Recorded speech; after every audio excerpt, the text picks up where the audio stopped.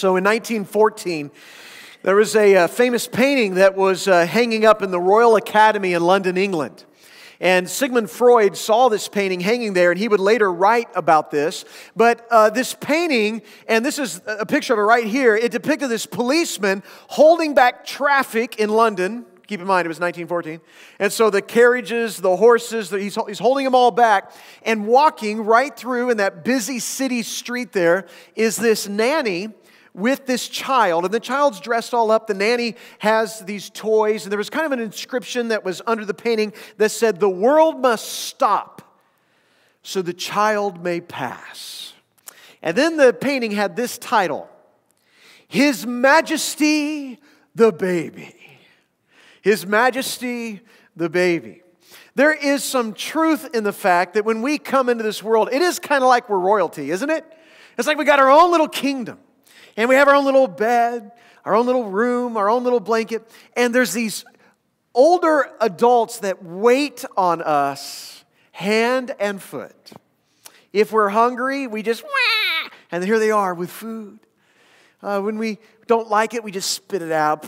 And then they're right there to clean up our little mouth. When we're dirty, they come and they change us. We just let out a cry. They're right there at moment's notice, ready to help, serve. We have our own little kingdom, right? His Royal Majesty, the Baby. And then there comes that day when your kingdom is turned upside down because you are walking to do something and all of a sudden you hear words you've never heard before in your kingdom, and it is the word no. And you will fight that, and you will resist that. You don't like those words. And then it gets worse because there will come a day when someone will hand you a spoon and they will say, "Feed yourself." And then there comes that day when they hand you a bill and say, "Pay it yourself." This is called a job. Earn your own money. And all of a sudden things begin to change. And if we don't learn this, if we don't understand that we have to mature, we have to grow up, we have to become unselfish, if we don't do that, then we're going to find ourselves stuck in immaturity. And that's a problem, because on your first birthday, when you're in a little high chair and you got your cake and they're smashing all that all over their face and you see pictures of it all over Facebook and everyone's like, "Oh, he's so cute. Oh, it's so sweet." It's not so cute when you're 18. No pictures of that on Facebook when you're 18 going on. You know, you see a child sitting in their mom's lap being cuddled and held, and oh, it's so sweet. Not so sweet when you're 25. Let her have the seat and you sit on the floor. That's how it works when you're 25. Because you're supposed to be growing up. And as a young child, you know, to be cared for, and I mean, that is honorable. To be loved is essential. We need that foundation of safety and security and love, and it is appropriate. An infant needs to be cared for. I think it's honorable to have a policeman holding up traffic so that a child and his caregiver can go through the streets safely. That is an honorable thing to do. We should do that. But if we don't learn to be unselfish, if we don't learn to delay gratification, we begin to buy into this lie that we start to buy into pretty early in life, which is it's all about you. It is all about you. And that's a pretty easy lie to buy into. I mean, even as adults, even now, when we realize, it's really not all about us, and we should be unselfish, and we should be generous and things like that. Even now, marketers, they appeal to that side of our nature that's selfish. That marketers do that when it's promoting product and promoting goods. They'll start talking about how you deserve this, and you've earned this, and have it your way, and the focus is on you, which is why when Rick Warren wrote his book, this bestseller called Purpose Driven Life, and the first line in it was, "It's not about you." It was like everybody was like, smack in the face and started buying millions of copies because they just hadn't heard that in a while. It's not about you. In fact, I want us to look today, if you have a Bible or device, I want you to go to Luke chapter 12. And in Luke chapter 12, which we introduced last week as we began this short series we're doing called Money Talks. We introduced last week. We opened up to Luke 12 because here in this text, Jesus tells us about a rich man who experienced an incredible windfall. I mean, success fell into his lap. He had a harvest that was unheard of. The word for good crop there was euphoric. I mean, it was unbelievable. And lastly, we talked about the fact that the problem for this rich man was the fact that he left God out of his decision making. And not only did he leave God out of his decisions in regard to money, but he did not acknowledge God as his source of wealth. And he also didn't trust God. He trusted in what he had instead of who provided it. And so as we kind of let that unfold through this story, we saw that Jesus called him a fool. He was a fool because he became rich in this world, but he was not rich toward God. And that very night, his life was demanded of him. And he shows up having not prepared for the life to come, having not invested there. Everything he had was here. And Jesus says it is foolish to live like that. And I want us to pick up on this text again today, because what this rich man had bought into was this lie: it's all about you. It's all about you. And we get a little bit of light on this in Luke 12, verses 17 through 19, because the text there says, he thought to himself. He thought to himself. And you're like, hey, if he thought to himself, how do we know what he was thinking? Because God knows your innermost thoughts. He knows your motives. He knows exactly why you do what you do. He knows what you're thinking right now at this very moment. And Jesus says this man was thinking to himself, what shall I do? I have no place to store my crops. Then he said, this is what I'll do. I will tear down my barns and I'll build bigger ones, and there I will store all my grain and my goods. And I'll say to myself, you have plenty of good things laid up for many years. Take life easy. Eat, drink, and be merry. 9 personal pronouns in 3 verses of Scripture proves that he was only thinking of himself. His entire outlook on life was the result of buying into this lie. It's all about me. It's all about my comfort. It's all about my ease. It's all about my fulfillment, my pleasure, my life. It's all about me. And the question I want to ask today is that true? Is it all about you? Is that true? I want you to imagine today, that over here to your right, there is a door. In fact, you can see it over there in the corner. There's a door right there, a single door. I want you to imagine that if you go through that door right there, you will be blessed. That is the blessed door. You go in that door, you will be blessed. How many of you would like to go through the door? Just out of curiosity, how many around the room? Okay, it's okay. It's not a trick question. Would you like to be blessed? Go through that door. You're like, I don't know. What's behind the door? I don't know. Go ahead. Go find out. Go ahead. Go see. Yeah, that's the blessed door. And if you go through that door, you will be blessed. Now, I want you to imagine for a moment that over here on this side of the room is the double doors. That means if you go through those doors, you are more blessed. Double blessed. You get double blessed if you go through that door right there. It is double blessing if you go through that door. So you've got the blessed door. This is door number 1, the blessed door. And over here we have door number 2 is the more blessed door. Blessed, more blessed. So on the count of 3, I want you to point to which door you would like to go through. You ready? Here we go. Not a trick question. 1, 2, 3. Yeah, everyone, right? Because you want to be, who wouldn't want to go through the more blessed door? We want to do that. We want to be more blessed. We want the double wide blessing right there through the double doors. I get that. That's important. And you know, as Christians, you can go through both. I mean, if you are a believer in Jesus, you're already blessed. You are already blessed. You're blessed in so many ways. You're already blessed. But you can also be more blessed. You get to pick. Well, if you're interested in being more blessed, I want you to listen to these words of Jesus as recalled by the Apostle Paul. It's in Acts chapter 20. It's in verses 33 to 35. I have it up here on the screen, and here's the text. Paul says this: I have not coveted anyone's silver or gold or clothing. You yourselves know that these hands of mine have supplied my own needs and the needs of my companions. In other words, even though I was serving you, you didn't have to pay me. I earned my own money and I served among you. He says, in everything I did, I showed you that by this kind of hard work, we must help the weak, remembering the very words of the Lord Jesus himself. So Paul says, here's what Jesus said. In fact, why don't you read it out loud with me? It is more blessed to give than to receive.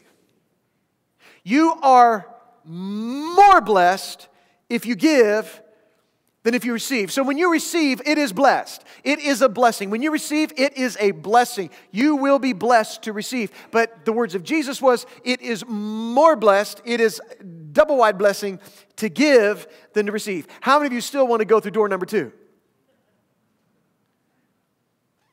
Because you're like, that was a trick. I thought I wanted to be more blessed, but now that you put it that way, maybe I just want to be blessed.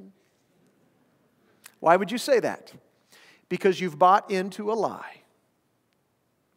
It is more blessed to receive than to give.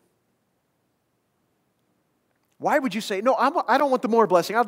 Because you actually believe it's more blessed to receive than to give. And Jesus says it's more blessed to give than to receive. That's the truth. It is more blessed to give than it is to receive. And Paul says these are the very words of Jesus. Now, as we belong to a kingdom where our master has set an example of giving. I mean, think about this. John 3:16. For God so loved the world that He gave His one and only Son. Ephesians 4:8. When Jesus ascended on high, He led captives in His train, and He gave gifts to men. He gave us gifts through His grace. In Romans 6:23, for the wages of sin is death, but the gift of God is eternal life in Christ Jesus our Lord. In John 1:12, to all who have received Him, He's given the gift of eternal life. That means if you're a believer in Jesus, if you are a Christian, you are already blessed. You've already received eternal life. You've already received gifts that God has given you. You're experiencing His blessings in so many ways. But you've got to grow and mature if you want to get to doorway number 2, which is where it is more blessed to give than to receive. And I really do believe there are at least 2 obstacles, I want to mention 2 this morning, that are preventing you, keeping you, hindering you from going through those doors, from experiencing more blessing. And the first obstacle is materialism. The obstacle of materialism. Materialism is just addictive. The accumulation of more, the pursuit of more. It's never satisfied. I mean, how many of you bought a digital device? It was new to you and you were so excited about it. And within months, you were like, you've got to be kidding me. They came out with a new device. It's got the updated features that you want. You're disappointed. You're like, I really need that. It's never enough. We want more. Solomon, who's the richest man who ever lived, in Ecclesiastes 5:10, he said, whoever loves money never has money enough. And whoever loves wealth is never satisfied with his income. Never.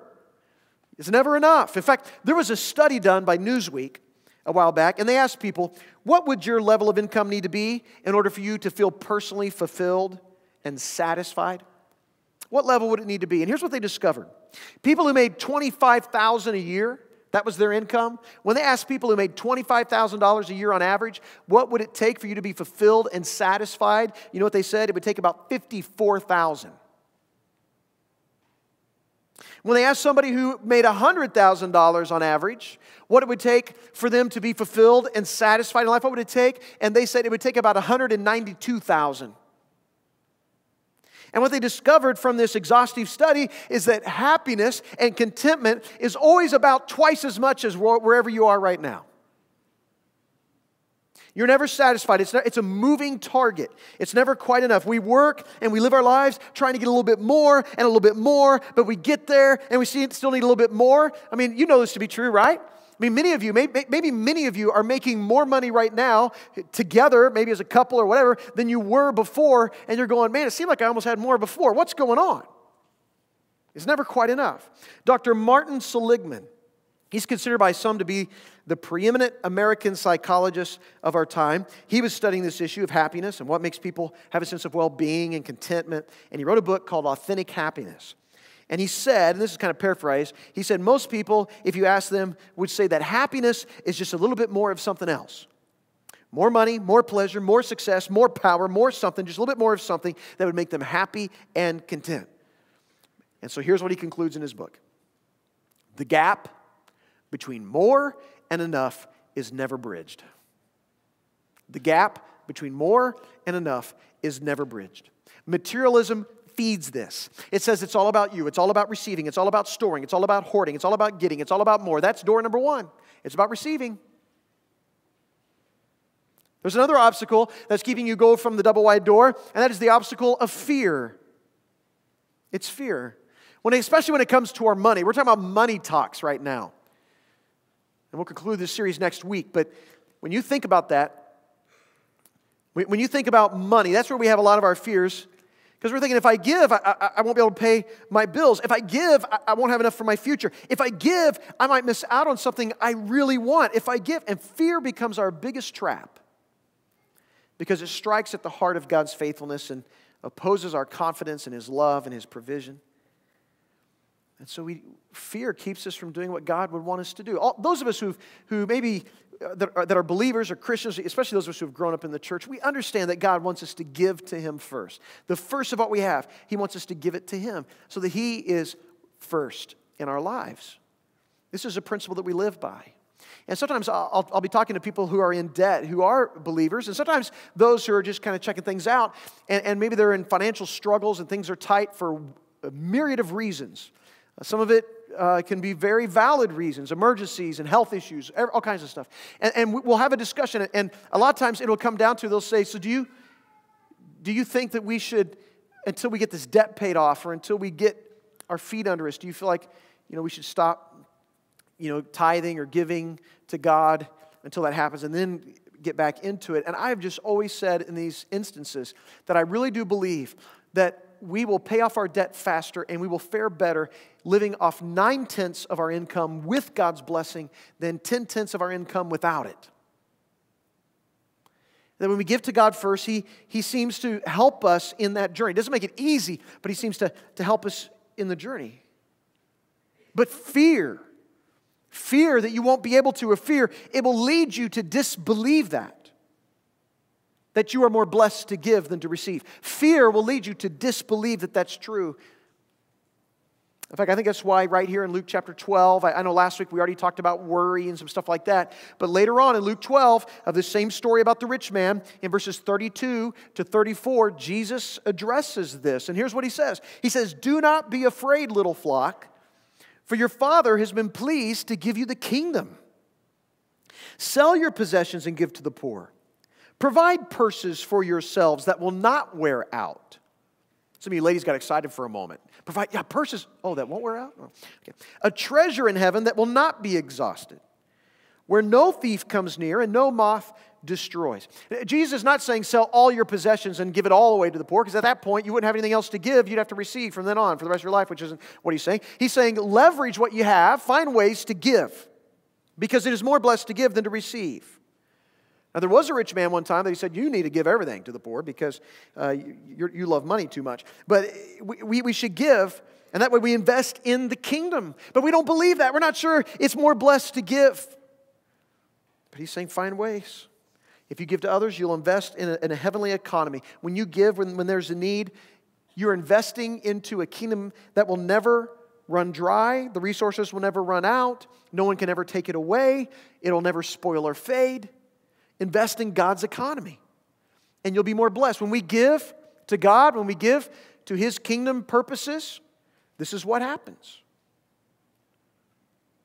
Hebrews 13, 5-6 says, "Keep your lives free from the love of money, and be content with what you have, because God has said, 'Never will I leave you, and never will I forsake you.' So say with confidence, 'The Lord is my helper. I will not be afraid.'" When we get our eyes off of what we want and what we desire and more in ourselves, and we fix our eyes on God, our helper, we can have confidence that He's going to provide us with what we need. And fear may be the greatest obstacle to keep that from happening, because when we are afraid, we fix our eyes on circumstances. We fix our eyes on the here and now. We don't look to God at all. We need to get our eyes off ourselves and onto the helper, onto our God. And there's so many scriptures that reinforce that idea, that when we give to Him, we're more blessed. Like Proverbs 3, 9-10. "Honor the Lord with your wealth, with the first fruits of all your crops. Then your barns will be filled to overflowing, your vats will brim over with new wine." And what He's saying is there is a direct correlation between your giving and your receiving. And that is why it is more blessed to give than to receive. Do you believe this? Do you believe this? Husbands, are you a doorway one kind of guy? When you come home from work, everybody goes into hiding, the dogs run for cover. feed me, help me, give quiet, peace? Or are you a doorway 2 kind of guy? Giving a listening ear, encouraging, helping, supporting, investing. Wives, are you doorway number 1 kind of gal, or doorway number 2? After a pretty big day, say, you know what? I gave all day, I'm giving out right now.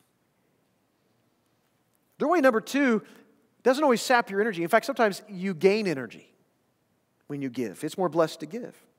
You find reserves of energy that come just by giving. Are there any exercise people in the room? Like to exercise? Any exercise people? Want to be honest? Nope, nobody. Nobody likes exercise. Yeah, there's a few. Okay, they were just afraid I was going to call them up here, which I am. Would you come on up here and show it? No, just kidding. Any Zumba instructors out here? What would they tell you? When you come home after a pretty long day of work, and you come home and you're a little bit tired, what gives you more energy? To sit on the couch and eat a donut? Is that energizing to you? They'd say, nope. Go walk a mile. Get your blood flow. You may be roofing, you may be using your muscles all day, but you're not getting your heart and lungs going. But you walk a mile and you start getting oxygen in your blood, and you start getting a little bit of exercise in your body. All of a sudden, you know what? You feel better. But you don't believe that because you're sitting on the couch eating your donut. That's why you don't believe that. But it is more blessed to give than to receive. Even extra studies show it to be true. I don't know if any of our kids are with us today. Most of them are in Crave today or over there in Grow. And are they a doorway 1? Or are they a doorway 2? Okay, they're teenagers, obviously, right? Doorway 1, but maybe not. My clothes aren't washed. Where's my tennis shoes? You want me to clean my room right now? You want me to clean? Yes, I do. Because if you're not a contributor, then you're buying into a lie. It's all about you. It's not all about you. The truth is, it's not about you. It's all about God. It is not about you. It's all about God. Which is why when you look at giving throughout the Bible, you see it all the way through the Old and New Testaments. It's not an Old Testament idea. It's God's idea. And when you begin to think it's all about you, you'll begin to take what is not yours. Every resource you have that you've received, it's come from God. He's the owner of it all. And you'll start to take what's not yours. I want you to imagine for a moment that you have an uncle, a very rich uncle. And he comes to you and says, I want to do something for you. I'm like, oh, okay. I want to give you $10,000 a month for the rest of your life. How many of you find that to be a pretty sweet deal? Yeah, it's a pretty sweet deal. He says, but I want to ask that when you receive those funds, I'd like for you to take $1,000 of that, and I want you to invest that into another account that I have. And if you will do that, that will accomplish some other goals I have, but this is something I want to do for you. And I mean, you are blown away. You can't believe it. This is unreal. You gotta be kidding me. So every month, sure enough, you get a check, $10,000. And you willingly, with gratitude, with excitement, write a check for $1,000 and put it into his other account. But you know what? After about 10 years, I mean, the cost of living goes up, expenses go up, the pressure, stress go up, and you get to this month, and you're in this month where you're just like, I don't have $1,000 to give. And so you just skip that month. I'm going to skip a month, but then the next month comes and you don't have $1,000 that month either, so you got to skip that month. And your uncle comes back to you and says, hey, I noticed the last 2 months we don't have any investments going into our account here in our fund. What happened? You're like, well, man, I mean, stuff, expenses went up, and I just didn't have it. I didn't have it this month. Like, what do you mean I didn't have it? I gave you $10,000. I know, but with everything else, I couldn't pull it off. He's like, no, you didn't need to. You need to give $1,000 in that account every time. I'm going to give you $10,000. You put that in the account. And you say, well, he's like, no, that's my money. He's like, no, it's my money. I can't do that. If you were the uncle, what would you do? So this is the situation that the people of Israel were in. It's Malachi discussing it, talking about it. And in Malachi chapter 3, verse 8, he says to them, you are taking from God what is his. And he says in verse 8, he says, will a man rob God? Yet you rob me. But you ask, how do we rob you? And here's his answer, in tithes and offerings. God had called them and commanded them to give to him first. And they just weren't doing it. Even though everything they had was from him, they didn't do it. And so God goes on in Malachi 3:10 to say, bring the whole tithe into the storehouse, that there may be food in my house. Test me in this, says the Lord Almighty, and see if I will not throw open the floodgates of heaven and pour out so much blessing that you will not have enough room for it. Now, what's pretty stunning about that text is that throughout the Bible, there's other places where God is testing us. Even David would say, search me and know me, test me, see if there's any impure way in me, test me, God. So you have a place in Scripture where it's like, test me, but in this one spot, God's like, hey, test me.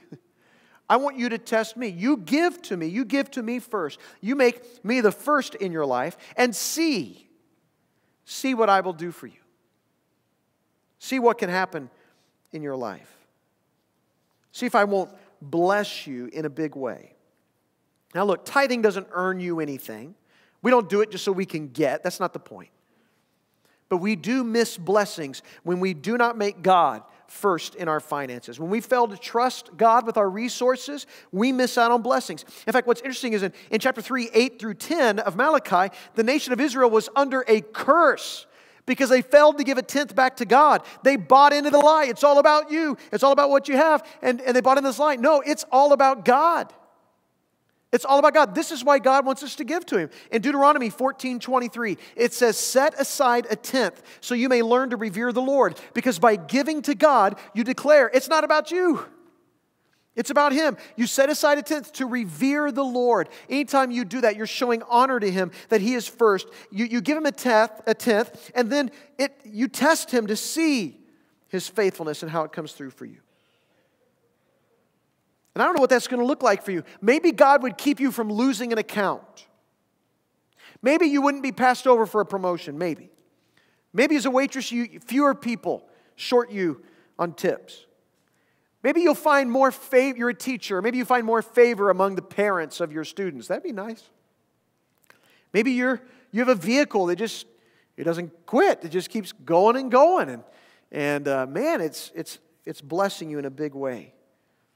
I don't know what it's going to look like, but here's what God says in Malachi 3:12. If you do this, here's what He said. Then God says this. Then all nations will call you what? What's it say? Blessed. In other words, they will look at you and they will see that you are more blessed. And they will take note of that. It becomes a testimony to your God of His provision for you and how He's taking care of you. And they're like, hey, what's going on here? What's the secret here? What's the difference here? And you get to give testimony to God. It's because of my God. It's because of His blessings in my life. I just trust Him with it. I give it to Him. He blesses me in some way. And what we discover here is that the real issue is not about giving 10%. The real issue is about managing the entire 100%. It all belongs to Him. He is God. He is Lord. How are we going to manage this to honor Him? There was some research that was done here a while back in which it said that 8% of evangelical Christians tithe. Only 8%. And in this book by Ron Sider called The Scandal of the Evangelical Conscience, he concluded in his research, he said, if American Christians simply gave a tithe, there would be enough private Christian dollars to provide basic health care and education to all the poor of the earth, and we would still have an extra 60 to 70 billion left over for evangelism around the world. That's what his research came up with.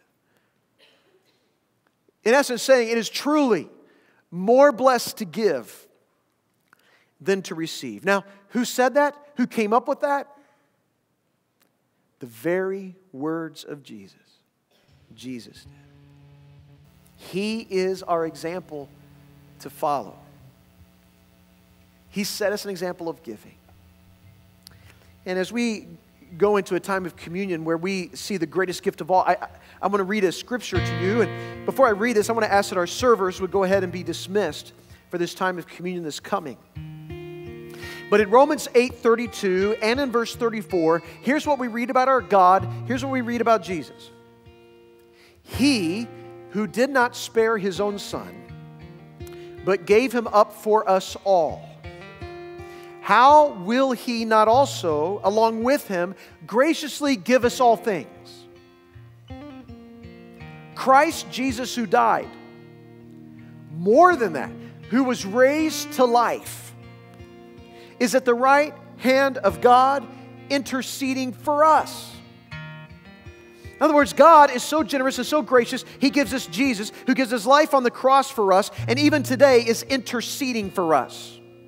When Satan accuses us, when he points fingers at, when he condemns us, Jesus is there in our defense, interceding on our behalf, our mediator, who's already paid the price for our sin. He's standing there. We're clothed in Him. We're holy in Him. We had 2 today that were baptized into Jesus. Galatians says when you're baptized into Christ, you put on Jesus. You're clothed with Him. That's how we stand right there before God, clothed in Jesus.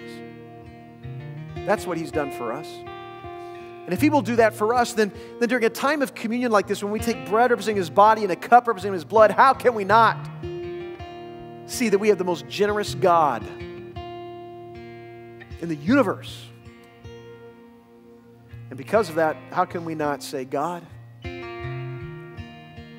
it's not about me. It's all about You. I give it all to You, God. And so Jesus, during this time of communion, as we remember Your death, Your sacrifice, the payment of sin for our sins, Lord, we are grateful. You're a good God who's given good gifts to men, and the greatest gift of eternal life is found in You. We remember that right now. Thank You, Jesus. Amen.